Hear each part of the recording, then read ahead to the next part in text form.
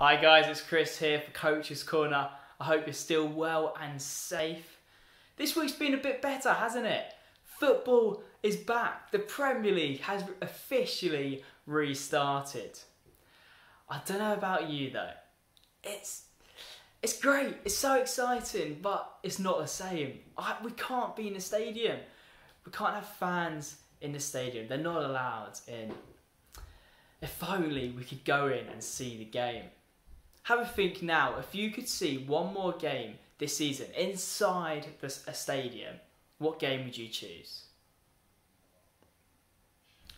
I think for many Liverpool fans, they would choose the game they're going to win the league title. That would be incredible to see that, wouldn't it? Imagine if I had a friend and my friend worked at the gate at Anfield, and I said, if you go through him, he will let you go in and see that game.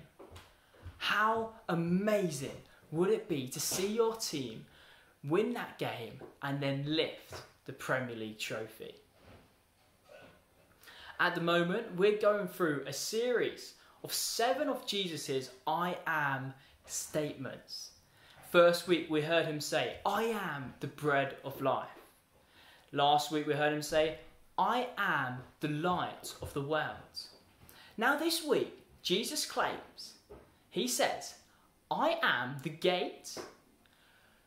Whoever goes through me will be saved. Whoever goes through me will be saved. What a great claim. At this moment of time, during this pandemic, we have seen something major we need saving from, and that is death. Sadly, so many people have been passed away, and we need saving from death. Jesus wouldn't just let you into a game to see a game.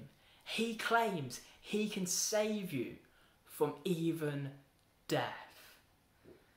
But how do we know this is true? Of course, my friend working at Anfield, he's not true. He's made up. Jose Mourinho, he claims to be the special one. Yeah, his team, Tottenham, are 8th in the Premier League. They're behind teams like Wolves and Sheffield United. He's no special one. How do we know Jesus' claims are true?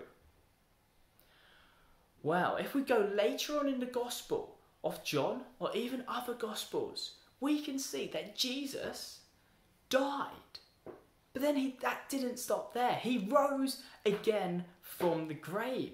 He defeated death. He proved that he had power over death. And if you've got power over death, that means you'll be able to save people from the dead. So surely, guys, surely we go through Jesus to be saved. Surely we put our hope in him so that we can be saved from some stuff as bad as death. Let me pray that we all share this hope in Jesus. Heavenly Father, we praise you that we can go through you to be saved. We don't need to fear stuff like death. We can rely on you, that you will one day, that you will save us if we put our hope and trust in you. In your name we pray. Amen.